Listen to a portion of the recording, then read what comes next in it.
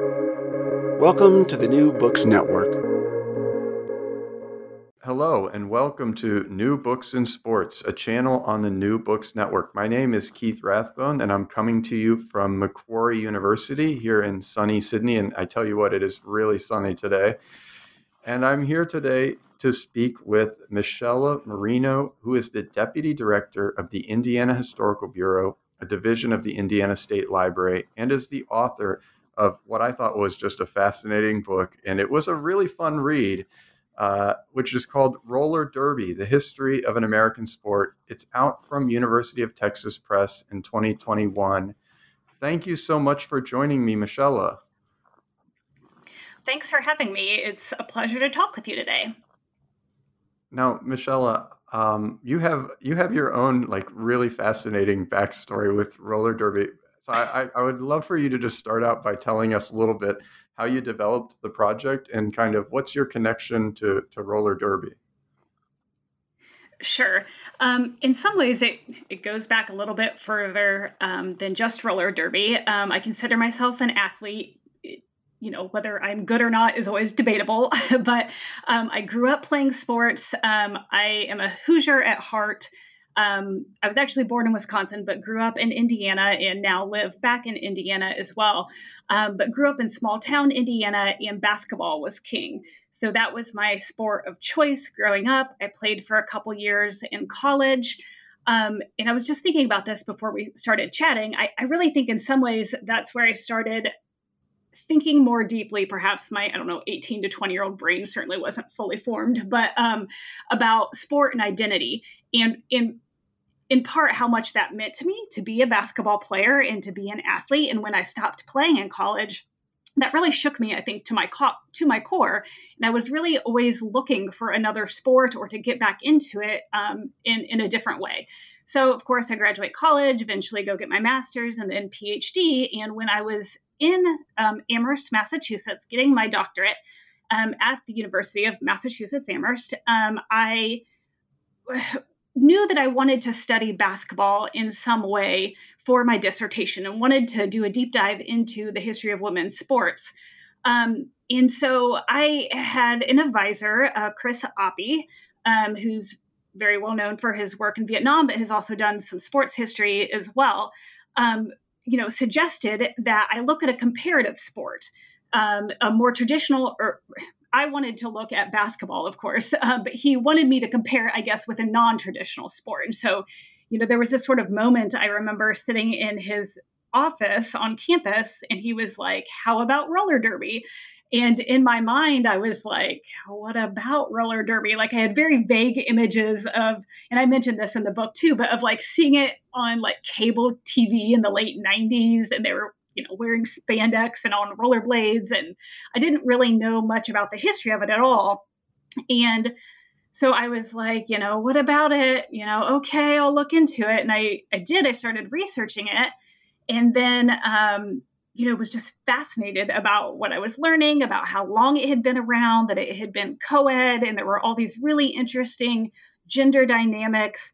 But at the same time, this was happening in, I think about that time was 2008, 2009. There had been a resurgence of modern roller derby.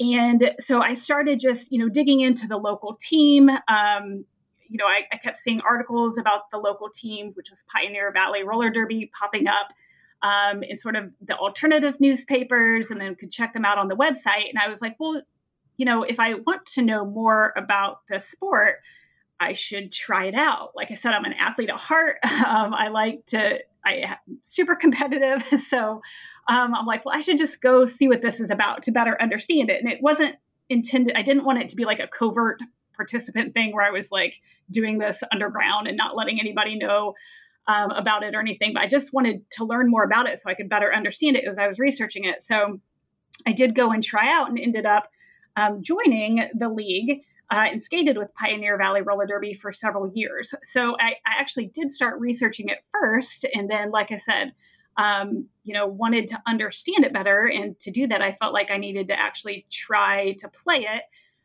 Which was really important because it helped me understand the nuances between the old game, what had been in the 30s, 40s, 50s, really all the way through the 1970s, and then this modern resurgence that people are pretty familiar with now. Yeah, I loved the idea of embodied histories, like that we need to have some sense of, the effective work that maybe our subjects do in order to really understand them, especially for sports historians. And I think we rarely kind of write about it, but so many sports historians are athletes, Monkey, like, or former athletes.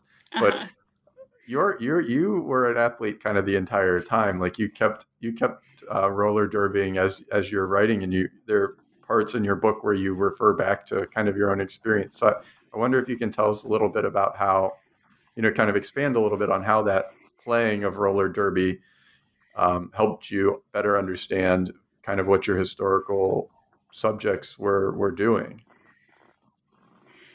Yeah, it definitely helped. And to be honest, at times it hindered it a little bit too, which is interesting to think about. On one hand, I came to learn how to skate and the problems that you could have with that, and team dynamics and playing a co-ed sport, what that looked like, which was also a unique situation that I found myself in, which connected me back to the old game of roller derby. It has been co-ed from its inception in 1935 and remained so through the main roller derby organization, the Seltzer Family Roller Derby, which folded in the mid 1970s. But I joined one of the handful of co-ed modern roller derby leagues. So when I was studying the sport, like, it did not faze me that it was co-ed because our league was co-ed.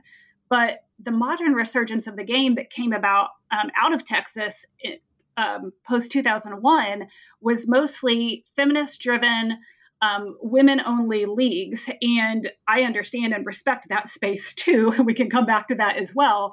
But there were just a handful of co-ed leagues that had popped up again in this modern resurgence. But so I felt like that also gave me a unique perspective because that was the sporting experience I was having as well. Although we weren't necessarily on the same team or scoring in the same format as the older game. But again, when I was skating, it helped me also form contacts and networks. There had been a lot of former skaters that in the early years of the modern resurgence had volunteered and offered to help train modern skaters and modern leagues and sort of the nuances of the game. Some of those relationships were really good and some weren't. And so a lot of bridges were burnt as well. But in particular, there were a couple folks in my league that knew some of the old skaters or had even made contact with Jerry Seltzer, who was the second owner of the roller derby. His father, Leo Seltzer, founded the sport in the 1930s.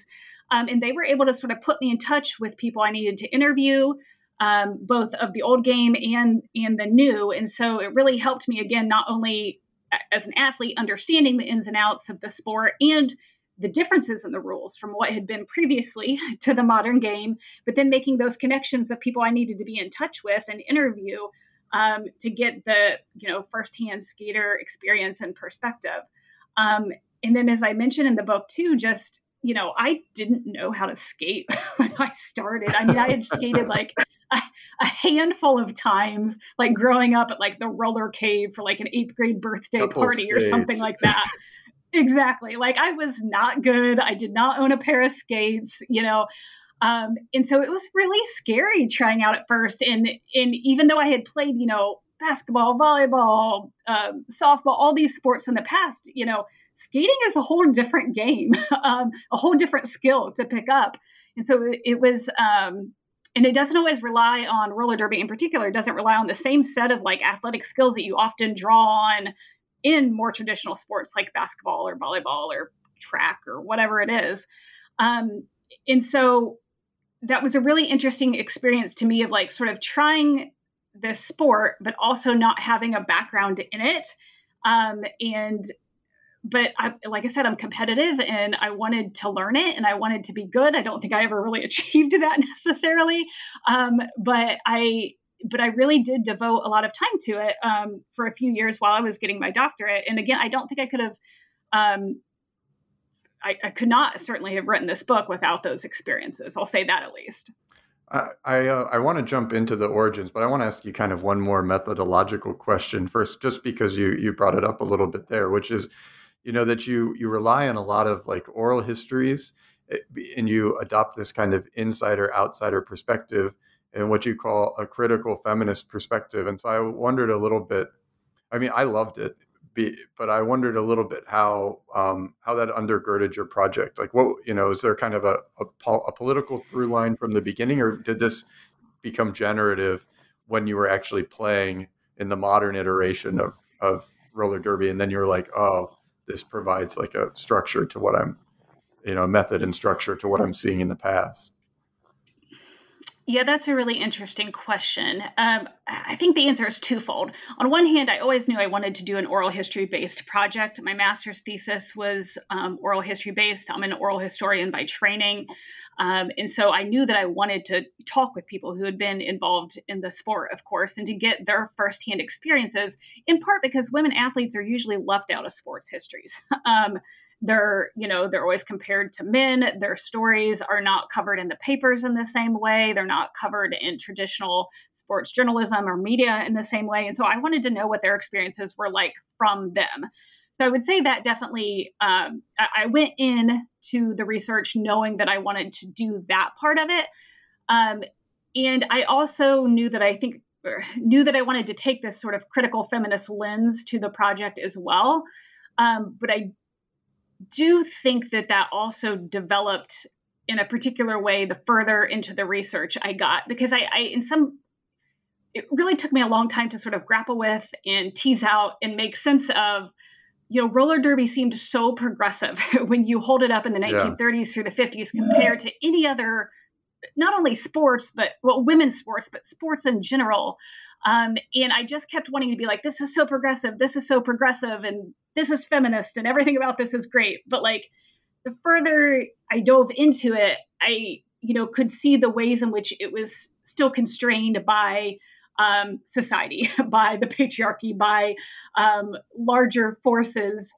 Even as much as I wanted to scream that this is so interesting and this is so unique, it was a balance, and they were always walking sort of a tightrope, or, skating a line, if you will, between how much they could push and how much they were replicating popular culture and, other restrictions of the time. So I feel like that is something that, again, I always came at this with or from a feminist perspective, but I had to really dig deep into that to make sense of what was happening and push myself a little bit more than I think that I wanted to in the beginning of my research, where I really just was like, this is so progressive. This is so different than anything else.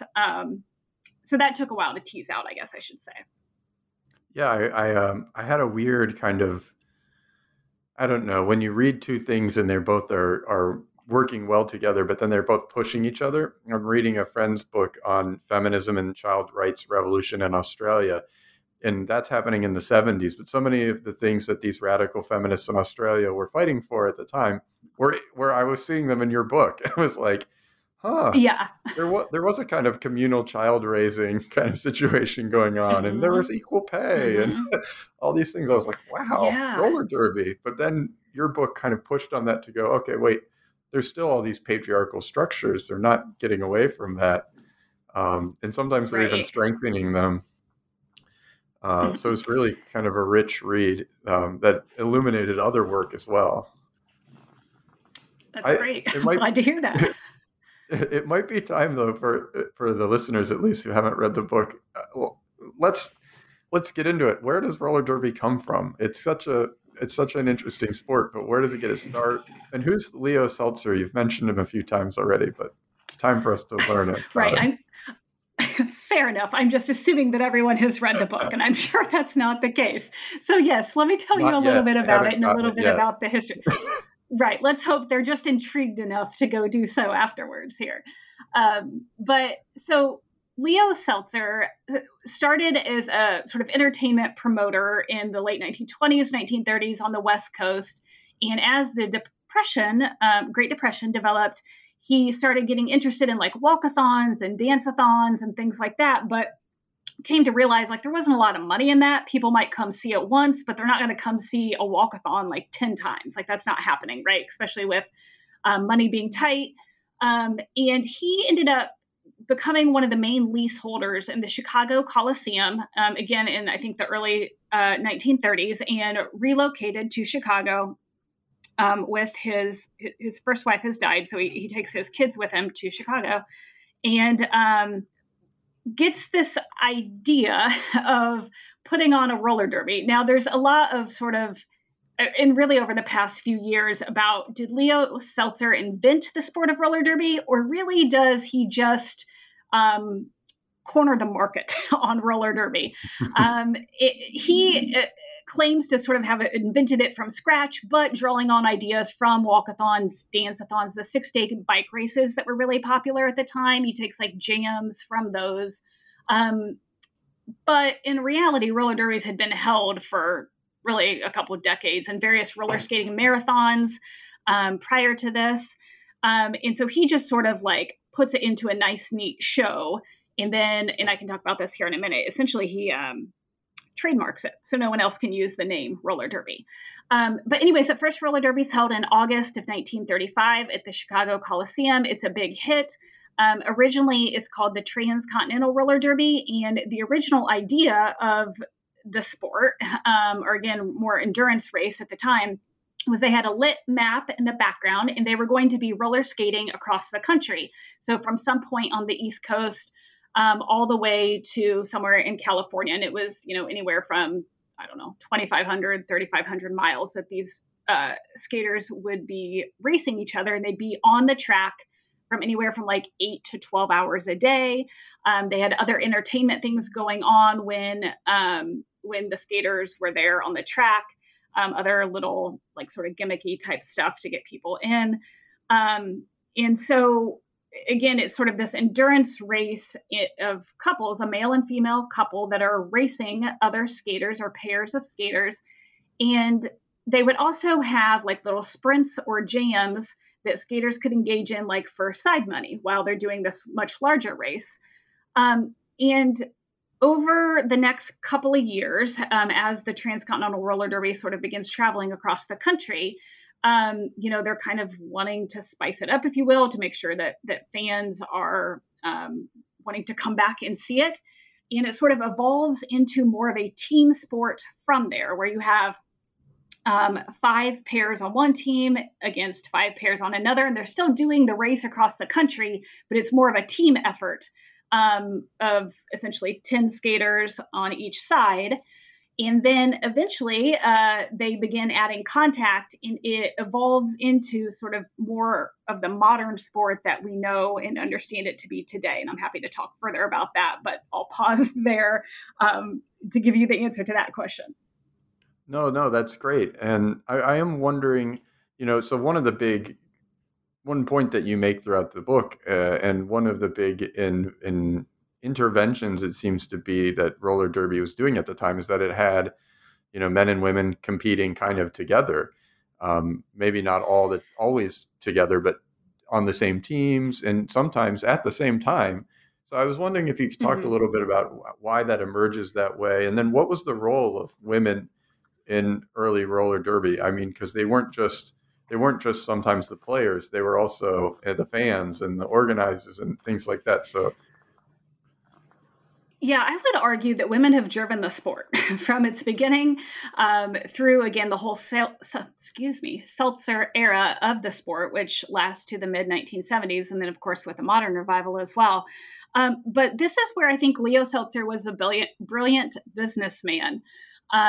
He understood that people liked to see women as athletes on the track, and then later, like through contact, like fighting on the track and doing that too, but also that women were sort of an, I'm not sure what the phrase I want to use, under-tapped market, that if women buy tickets, the men will follow, and that he could capitalize on that by bringing women in to see other women athletes competing on par with men. And as you just note, most of the time, men and women were on the same team, and their scoring was kept together, although they weren't always on the track at the same time, although that does happen upon occasion. If their partner would get hurt, if their male partner got hurt, the women, his woman partner would come on the track and skate with the men too.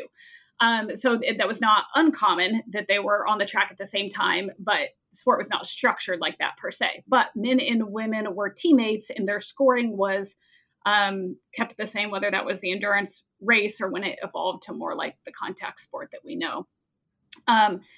So again, I think that is where Leo Seltzer really capitalizes on roller derby and makes it unique when he adds contact and when he recognizes and understands and then caters to not only the female skaters, but the female fans too.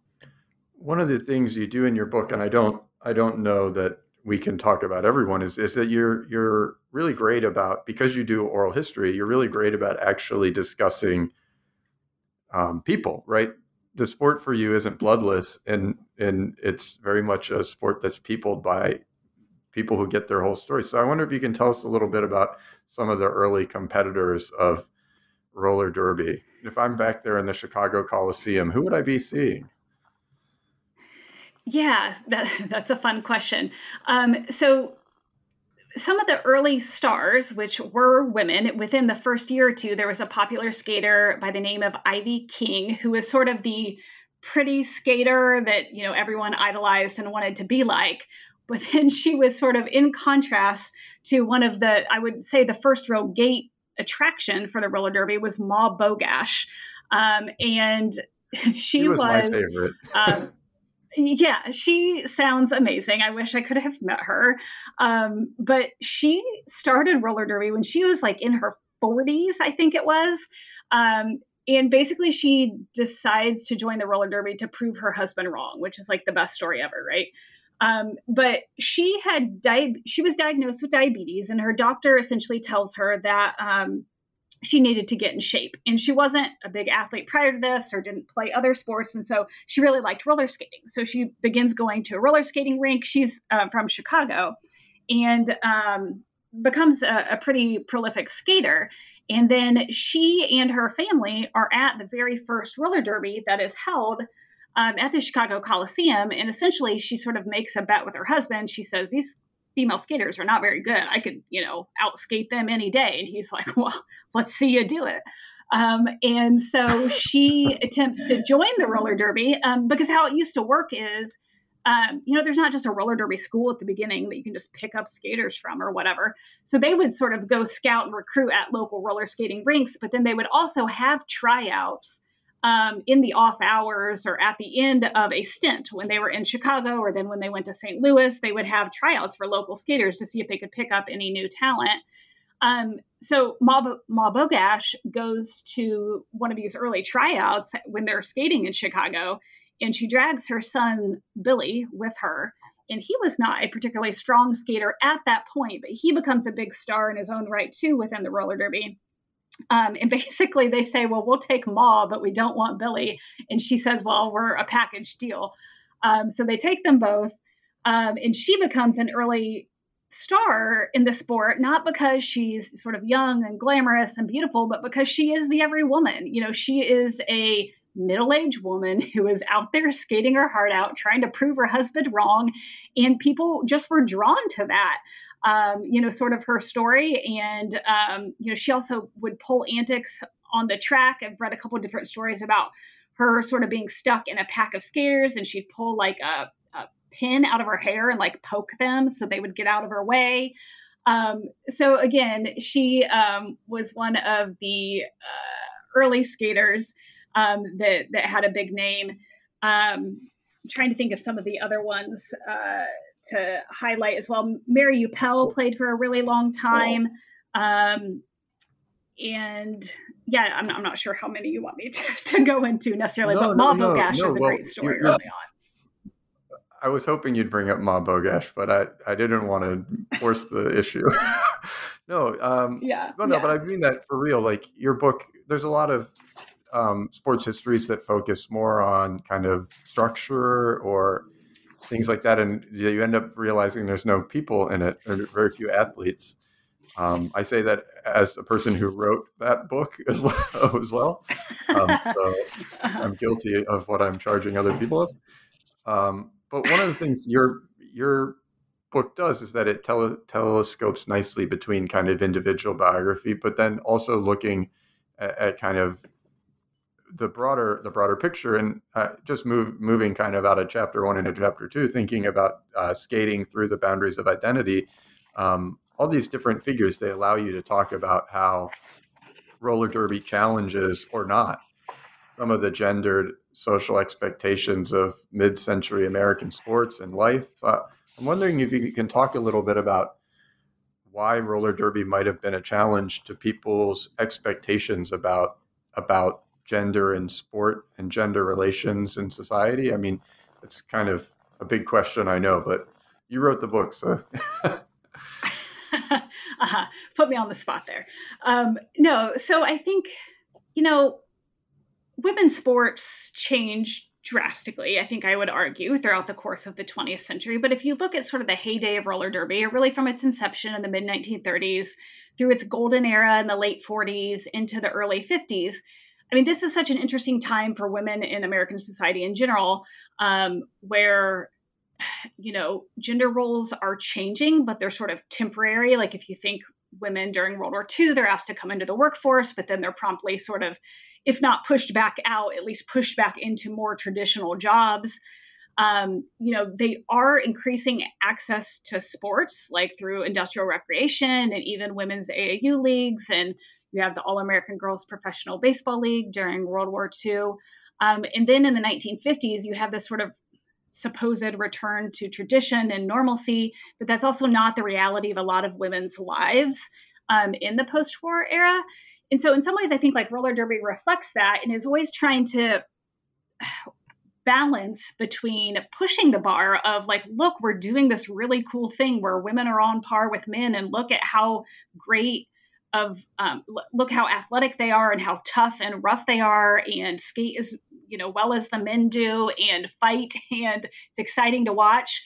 On the other hand, also not turning away this traditional fan base, what is middle and working class folks, right?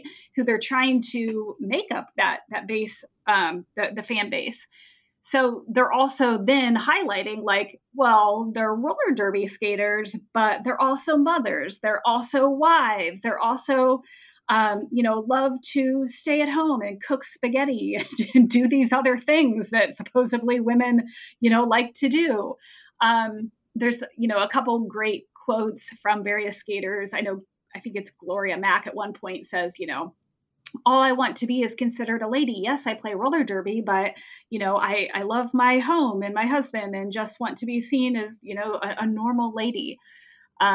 So they're always, kind of pushing the boundaries while also trying to put up the sort of publicity of, no, we're just like you too. And we are traditional as well. So,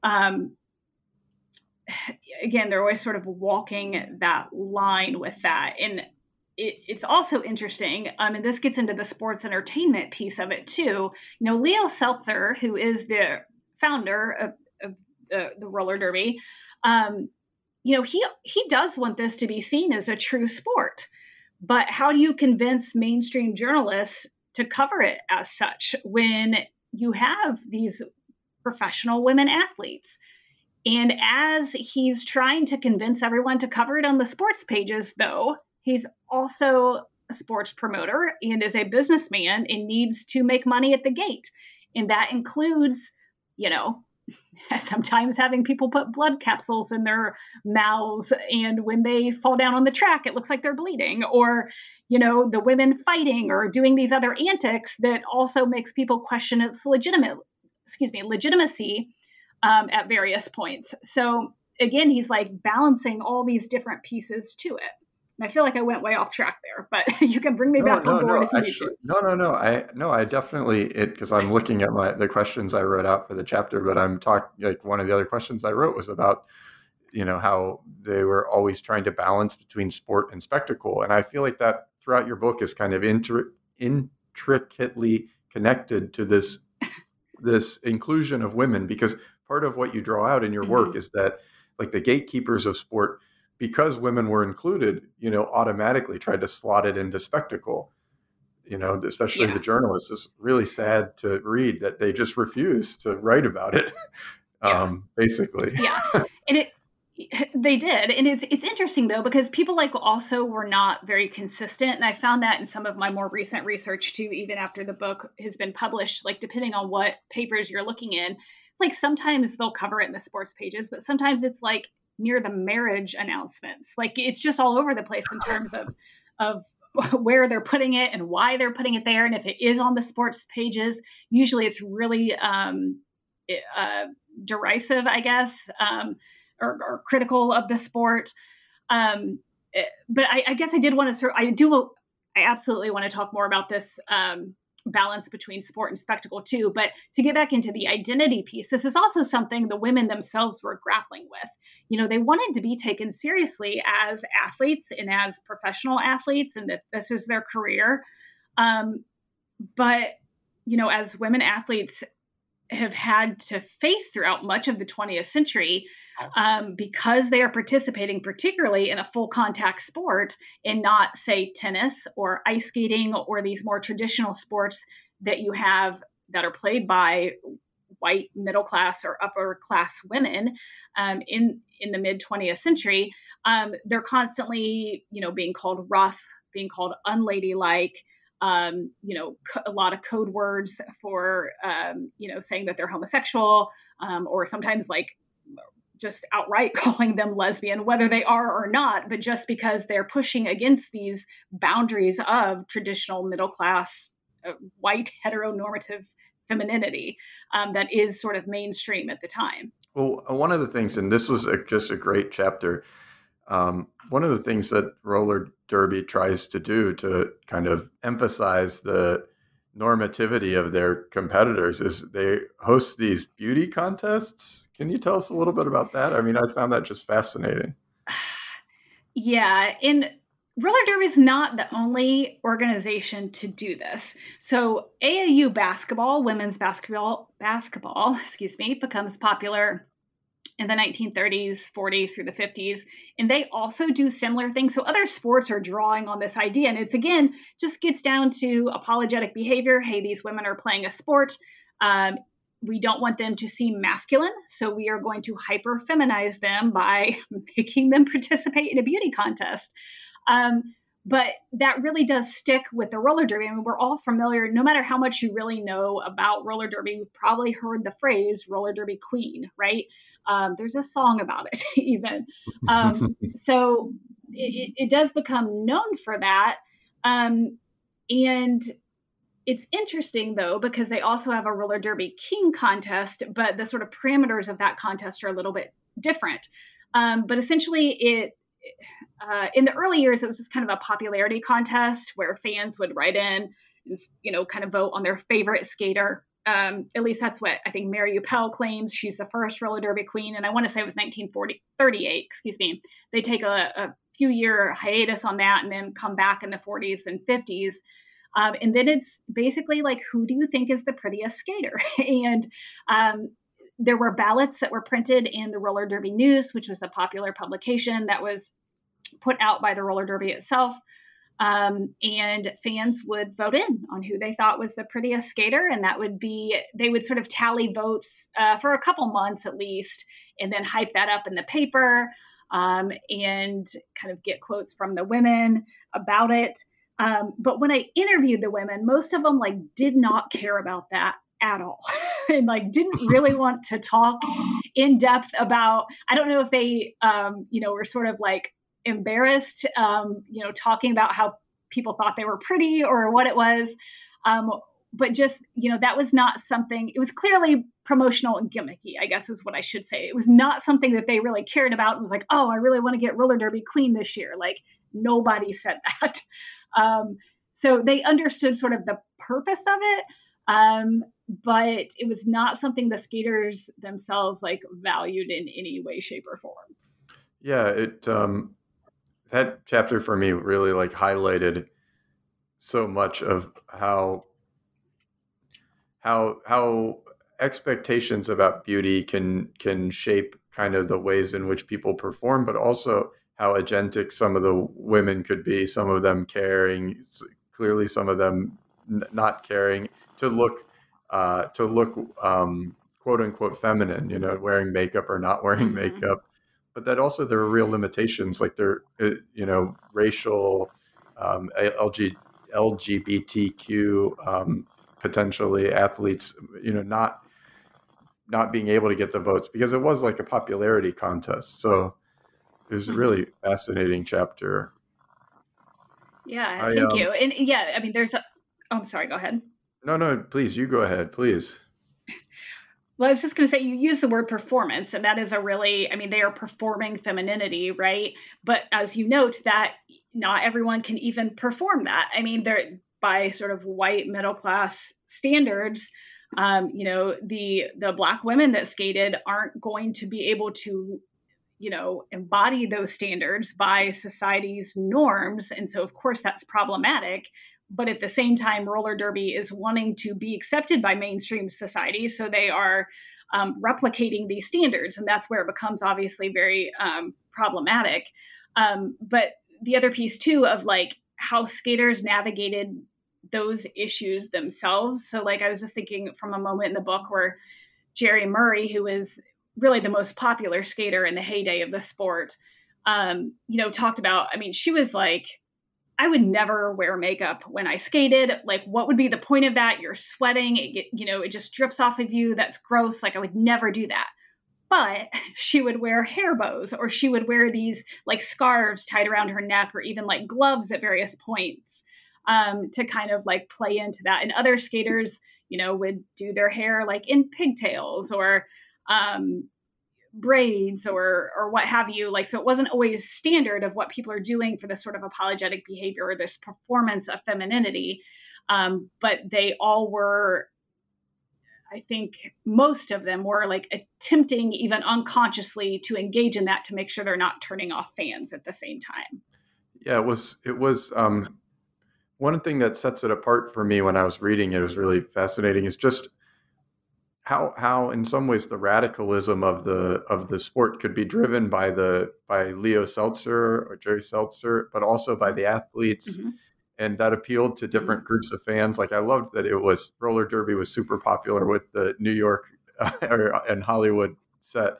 But the chapter that I thought was the most showed the most radical potential in some ways was that chapter, Diaper Derbies. I'm wondering if you can talk a little bit, because this is so unusual in some ways. I haven't heard of any other sport that has policies like this, and women are obviously still fighting about getting some of the things that roller derby competitors had today. So I'm wondering if you can tell us a little bit about how roller derby dealt with family, motherhood, children, and why was it just so out of the future in some ways, hopefully. Yeah, absolutely. And this is where I think roller derby really should be examined, as a case study, because you don't see this in other sports and where it is the most progressive. Very early on in the sport, Leo Seltzer realizes that he needs women skaters. And if they get married and have kids and quit, then he essentially loses money and he loses skaters, and it's hard to train a skater from scratch and what have you. So at first he tries to ban his skaters from dating each other and from marrying each other. And then he quickly realizes, like, okay, I can't actually do that. And they're gonna get married and have kids anyways. So then he kind of encourages them to date amongst themselves. And really they're sort of naturally going to do that anyways, because they're traveling all around the country. They're really young. This is exciting for them. And you spend not like, oh, hey, we are at the gym or at the rink for 2 hours today. Like, they're there, they live in these rinks and coliseums and armories and where they're playing sometimes when they're booked for a month out at a place. So you're literally spending like 18 hours a day with the same people. So of course they're naturally going to be drawn to each other, and they understand each other's way of life. Like, this is a very hard knock life, traveling around the roller derby. It's a rough sport. People are getting injured all the time. So of course they can relate to each other in that regard. So then he begins, Leo Seltzer begins sort of like encouraging the skaters to date and marry amongst themselves.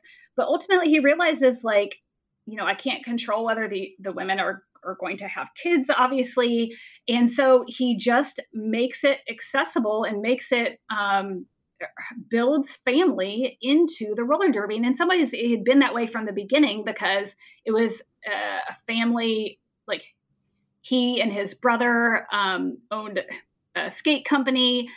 He had his daughter and son-in-law working in the front offices. Like, there were a lot of relatives sort of involved with it on his side from the get-go. It's always been a family affair.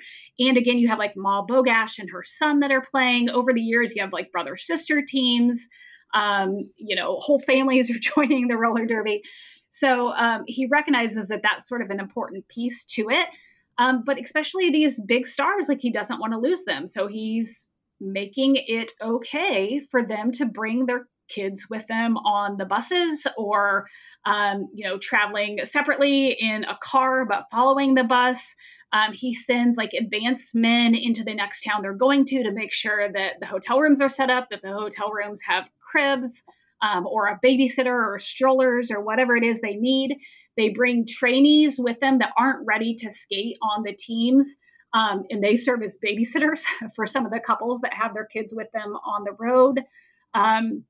So he makes a lot of adjustments to accommodate this life. And again, obviously that affects the women in particular ways. It doesn't necessarily affect the men, but it allows, I mean, in some ways, he's just more accommodating he allows the male skaters to be fathers too, and not to also have to choose between being just an athlete or a dad. Now, of course, I think that's a bigger choice there for the mother and affects their lives differently. But he does this across the board for both male and female skaters. Yeah, it's hard to just state how revolutionary this must have been at the time, because it just is kind of avant la lettre. Before even the radical feminist movement has adopted all of these things, roller derby's done it. Yeah. Roller derby's doing equal pay. Roller derby's accommodating families. It's just, I was shocked. Yeah, it is. And in some ways, I guess it is super progressive. Of course it is. I make that argument myself. On the other hand, it's also a promotional strategy, because remember, they're playing this game of, no, these are normal women. They're rough on the track, but she's a mother. Like, look at her cute kid. So they are publicizing that in the newspapers, highlighting the family atmosphere to also counteract the negative stereotypes that are emerging about the female skaters. So it is radical and it is progressive, and I don't want to undercut that, but he also uses that to his advantage to normalize the women at the same time. Yeah. I could talk about this longer, but there's two other chapters in the book, and I want to try to get to the end, because the last chapter about kind of contemporary roller derby is also fascinating. But so then maybe, we haven't really hit on, or I haven't hit on, one of the things you talk about in the book was just how popular roller derby is. But then, it goes from being one of the most popular sports on television, and then in the 70s, it just collapses. So maybe you can tell us a little bit, kind of briefly, about why the Seltzer roller derby ends, and, why it needs to be then rejuvenated in the 2000s. Yeah, absolutely. So Leo Seltzer, again, sort of founds the sport, if you will, in 1935, and continues to operate it through the 1940s. And he sort of settles the sport in New York City. And they have a TV contract through, I think, 1952. And then he just struggles to get his footing and to keep the sport sort of going after that. He can't find another TV contract, so the operation's low on money. And he decides, like, we need to move the sport to the West Coast, and we're going to try to make it big there. And so he, moves the operation to California. And then Leo Seltzer realizes, I've been doing this for a couple of decades now. I have some other interests. He was wanting to pursue some real estate and some other things like that. And so he decides that he wants out. And at this point, his son, Jerry Seltzer, He'd kind of grown up around the sport, and he'd just gotten out of the Army, and had also had been helping out doing some trackside announcing. And I think he was working for the roller derby skate company that his uncle Oscar owned, sort of jointly with Leo Seltzer. And so Leo Seltzer kind of decides he's going to walk away and maybe even shut down the sport. And Jerry says, let's pause that.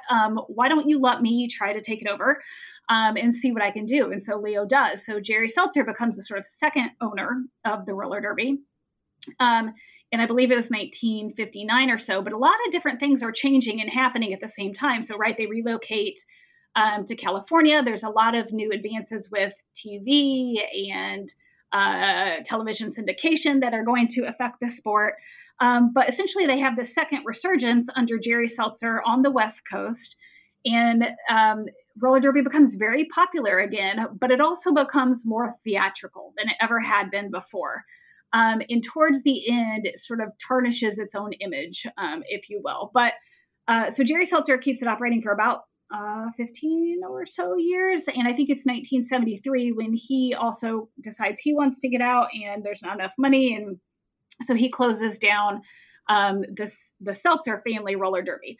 Now, I say all that to say that the Seltzer family roller derby was in many ways the main component or business operation when people say roller derby, anytime from 1935 until 1973, they're generally referring to the Seltzer family roller derby.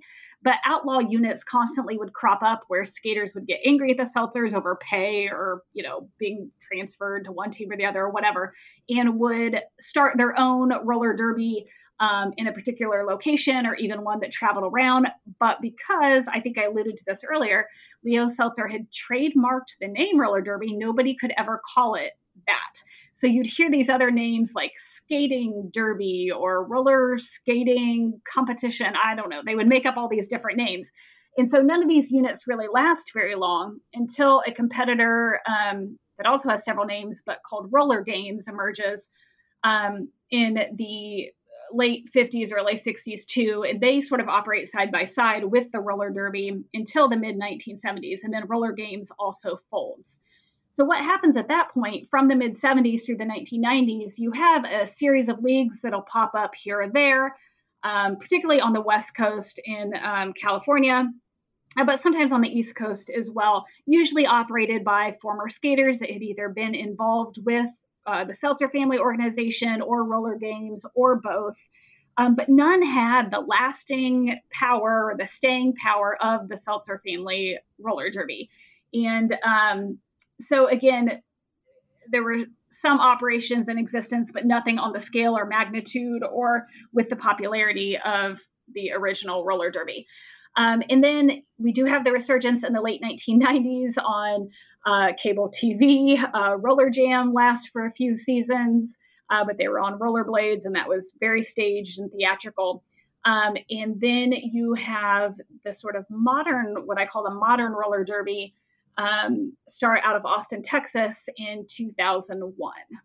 And I'm happy to talk further about that, but if you have a specific question, I'll answer that too. I have tons. I write down tons of questions, but I think given the time, I think we need to talk about Chapter 6. I think we need to talk about DIY roller derby because that's what a lot of people will be familiar with, and there's a lot that's going on that's quite different from historic roller derby, and then there's some legacy. So I was wondering if you could tell us a little bit about how roller derby revives and what makes it particularly different now versus kind of the Seltzer organization from the 30s to 70s. So, yeah. Yeah. So roller derby emerges in the early 2000s, like I said, out of Austin, Texas. And it sort of begins just as this group of women that are sort of, hanging around the bars and particular like fun part of Austin. And they decide they want to form roller derby league, but they don't really know what they're doing. They don't really, and I don't mean that negatively, like roller derby hadn't really been around for a while. They have sort of this generic idea of of what it was. But they're just kind of excited to like start this thing that is unique. And there was a guy by the name of Dan Policarpo who supposedly originally had the idea to do this, but he really wanted it to be sort of like a circus freak show. But then with these like hot women on skates that were going to be fighting each other. But anyways, there's a sort of falling out. He supposedly skips town with money that they had raised, but then they're already sort of invested. They had started skating. They had started researching the old game and learning more about it. They decide they want to move forward with it. And so there's this organization that forms called Bad Girl, Good Woman, or BGGW, that starts roller derby. And again, like I said, they don't, I mean this politely, they don't know exactly what their vision is, and they don't really know that much about the old game. And so they're still trying to find their footing. And at first they think it's going to be like a for-profit organization. But they were kind of burnt by this guy who had stole their money. And so they want it to be female owned and run, and, empowering the women. But there's a lot of sort of early drama between various factions in that organization, and they end up splitting. And eventually what emerges out of this is what we are somewhat familiar with now as modern roller derby, which is flat track roller derby that is sort of feminist bent, female empowerment, but with this also DIY ethic that we're doing it ourselves, that we are in control of this, and it's grassroots. And it's sort of radical in that regard, which is what's amazing about it. And so that spreads very quickly in the early 2000s. Eventually, they form a governing body within the first 5 years, and it really spreads like wildfire across the United States and then across the world, really, and very quickly. And so there's a lot of really interesting components about it, but even what emerged within those first few years has already changed within the last, we're like 2 decades in at this point, where the early skaters were really big into alter egos and sort of fishnets and hot pants. And there was like a sort of sexual aspect to it, or at least flaunting sexuality. But we're in control of this, and it is feminist, and we are doing this for ourselves. Versus a contingent that started to emerge of like, we want to be taken again as a serious sport, and maybe we want to be in the Olympics, or maybe we want it to be professional. We don't want to use alter ego names anymore, and we want to wear uniforms. And so there's sort of this evolution over the last 20 years, of course, which I think is natural to some extent, over what is modern roller derby going to be, and what are our principles, and how are we going to promote ourselves. And I don't know if there's a complete consensus of that even now, but we've seen that shift really over the last 10 years. Yeah, I think this chapter was really great for kind of highlighting, because you never abandon that critical feminist perspective. So one of the things that this chapter does really well is it highlights those continued tensions, that even though it's now decentered, female-led, grassroots, do-it-yourself, it doesn't mean that suddenly all the problems are over, and that there's still kind of maybe inherent tensions in the kind of sport itself. And one of the ones that you've alluded to at the beginning of our conversation in talking about your own participation was the participation of men in modern roller derby, which remains a kind of complex issue. So I was wondering if you could talk a little bit about that. And then I want to ask you quickly about the Olympics so we can bash on the Olympics people. Of course. The timing's perfect for that, right? Yes. So it's really interesting, because when modern roller derby again emerged in the early 2000s, a lot of men participated in the sense that they were there supporting their girlfriends, wives, sisters, buddies, whoever. And they were referees, they were coaches. There were a lot of men around, but they were not skaters. They were not participating. And then sort of as the sport grew and more people are loving it, men were like, well, I would like to play too. This looks fun, right? So there's a handful of men's teams that pop up that are really attached to women's teams or were part of what had been women's leagues. And the one I joined was a co-ed league in that regard too. And it was sort of the same thing. And I mentioned this in the book. My league was co-owned originally by a couple, Sarah and Jake Fahey and Sarah Lang. And Sarah started skating. Jake's like, well, I'd like to do it too. It looks like fun. But they never wanted to, at least these early men's teams, didn't want to intrude on this feminist space. They wanted to support it. But women were very leery because if you look at the history of women's sports, there isn't a lot of space that has been just their own or that they have had control over or didn't just become an auxiliary of, if you will. So now that women had control of the sport that was really, unique and interesting and exciting, they didn't necessarily want to give up that control. So there's sort of this long, path where men who are participating in roller derby are trying to also, create their own version and their own sport while trying to support the women, but also be like, we're not here to take over or we don't want to step on your toes necessarily. But finding that balance, like how much do you work with them? And what I find so fascinating about this, because I totally get the feminist piece of this, of not wanting to include men. Like that makes so much sense to me in a lot of ways. But roller derby was the only sport from the beginning that was co-ed, right? So like roller derby had done the co-ed thing from the beginning and it had worked.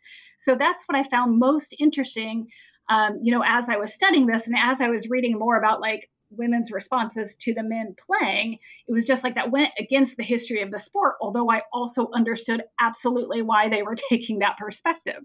But what ends up sort of evolving is that the men form a governing body, and they have now since partnered with the women's governing body, and women's roller derby is still way more popular and way more populated than men's roller derby. But there isn't the sort of fear and tension that there was in those early years when men began forming their own teams. I think that is in many ways sort of smoothed itself out. Although that doesn't mean there's no tension on this angle, though, right? And so that brings us up to the Olympics question. And what do you think the future of roller derby, as a kind of final question, what do you think the future of roller derby is? Is it going to be an Olympic sport in LA when we get the Olympics, or what's going to happen? That is a very important and good question, but I don't know that I also have the answer to it, in part because I think COVID has really, no one's been able to practice or play for the last couple of years. And I myself haven't skated for the last few years. So I'm not completely in tune with the most recent conversations or don't have like a great sense of where a lot of the leagues are feeling about joining the Olympics or retaining amateur status. But like when I was playing, that was constantly something that we talked about, like where was the sport going? Who was going to be in control of it? Do we even want to be a part of like the Olympics or try to go down that path? Because that means that we lose our own control and you have to follow all these rules. And yeah, let's be honest, the Olympic Committee does not have a great reputation in a whole lot of sports. So like, was that even something that we need or want? So I don't know that I can make a guess or an assessment as to what will happen. I think it'll take a long time. And I think there really will probably be a lot of splinters because people feel very passionately about that one way or the other.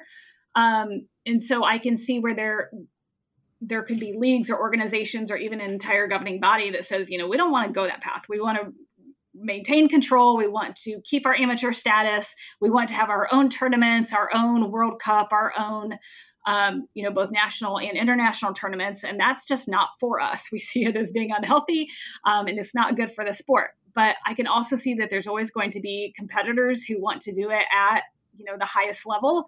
And, that is the Olympics, whether we like it or not. So I don't know that there will ever be a full consensus on that. And it will be interesting to see particularly what happens in the next few years as leagues emerge out of sort of this COVID pause, because a lot of leagues have not been able to practice and have not been able to get back into sort of the momentum that they had really going into 2020. Yeah, I would love to see roller derby in the Olympics, but not under the terms that the international sporting orgs seem to want them to come in the final chapter of your book. Yeah. Yeah, definitely a female-led grassroots DIY roller derby in the Olympics sounds great. IOC I agree, led, but at male what led. cost? Yeah, Sounds terrible. yeah, Yeah, it does. History is, if we can look back to history, that doesn't end well for us, right? So yeah. I understand the people being leery on that, but at the same time, there's such a prestige around Olympic sports and being an Olympian and being included in that. Yeah, it's tough. Well, thank you so much, Michella, for joining me. And I want to say for the people who are listening, this is definitely one to pick up. It was a fascinating book, and as much as you think you know about roller derby, you don't. This is I learned a ton, and I most importantly had fun while doing it. I think I mentioned to you before we started recording that it even caused me to watch a whole TV show because there's a French TV show about roller derby, and I was like, now I want to learn about how it's being depicted in France. And I watched it in a night. I was so into it. So Great. I was really just had so much fun reading it, really enjoyed it. And it was a pleasure to speak with you. Yeah, well, Thank thank you. you so much for reading the book and for inviting me to be on the podcast. I really enjoyed talking with you, and yeah, I mean, I obviously love talking about roller derby, and I'm happy to do it. Awesome. Well, I've been speaking with Dr. Michella Marino, who is the Deputy Director of the Indiana Historical Bureau, a division of the Indiana State Library, and she's also the author of Roller Derby, The History of an American Sport, out from University of Texas Press in 2021. You've been listening to New Books in Sports, a channel on the New Books Network, and I am Keith Rathbone from Macquarie University. Thank you very much for joining us.